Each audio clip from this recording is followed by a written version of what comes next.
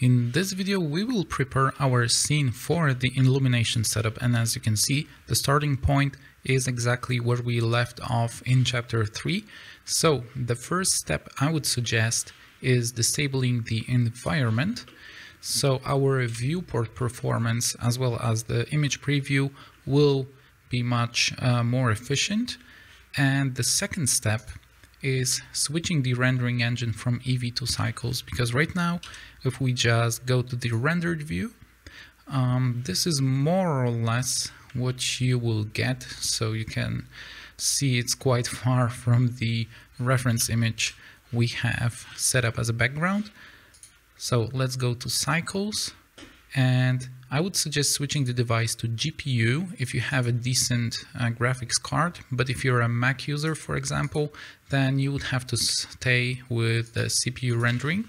So now I'm gonna press Ctrl B and draw a border like this. So you can see we have this red dotted line around our camera view, and what it makes, if we go to the rendered view right now, this will limit the Cycles rendering just to the camera boundaries. So everything else that's outside our field of view, the rendering field of view, is not rendering.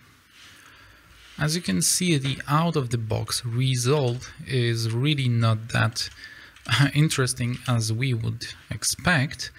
And what you can also see here are those lights coming from the assets we've added in the previous chapter. So one of the first things I would suggest doing when setting up the global illumination for the scene, the general illumination, will be disabling those lights. To do that, we have to edit materials of those objects.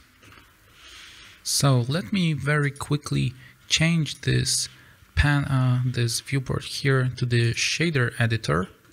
And now I will select, let's say, this model here, switch to the materials in here, and using this navigation material list available for every object, I will try to find the emission materials within these objects. So as you can see here, this orange ball kind of indicates we have an emission material included. This material in particular generates this reddish color you would expect within a cooking panel like that, but at least for now we will just disable it. So simply in the node editor, switch to we simply need to disconnect this node from the material output, because it changes a little bit from every new Blender 2.80 to another. So I'm just simply clicking around the end of this node link and dropping it, so it's disabled. You can also press Alt key and then left click and hold on this node, so this will disconnect automatically. So let's now repeat it to the remaining models.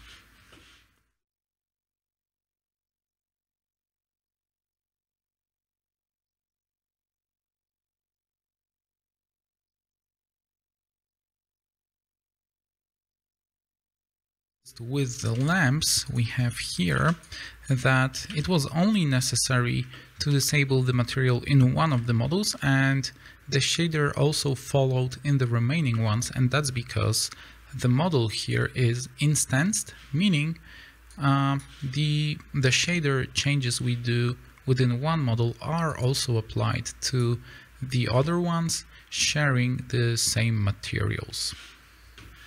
There are still some small emissive materials left in the scene, like the dials here, for example, as well as on the main oven here, but we will just leave them for now. They do not influence the scene that much. And I would say that's basically it as for setting up the scene for the Illumination setups. What I would also suggest maybe is going to the sampling options here and increasing the viewport samples to, let's say, 100 so the preview generated by Blender will be a little bit more detailed. But again, depending if you're using GPU or CPU, please adjust those settings so your workflow is smooth and you don't have to wait too long for every single preview to be generated. You might have also noticed that I keep the Windows layer disabled, and the reason for that is we would need to set up the glass shaders for the windows independently for the illumination. You might have noticed if I enabled this layer, the scene got immediately darker, but we will cover that in a section of this chapter where I'll be talking about the glass shader in detail. So thank you for watching, and let's now jump into setting up the global scene lights. Thank you guys for watching. This video is part of my interior visualization course in Blender, which you can watch for free on YouTube. All the necessary details and link to the full playlist can be found in the video description. If you want to support what I do and access all of the 3D files used in this course, plus Blender ready interior setups and over 2000 Blender exclusive 3D models, just visit the chocofur store and learn more about our subscription plans. Again, thanks for watching, and I see you soon.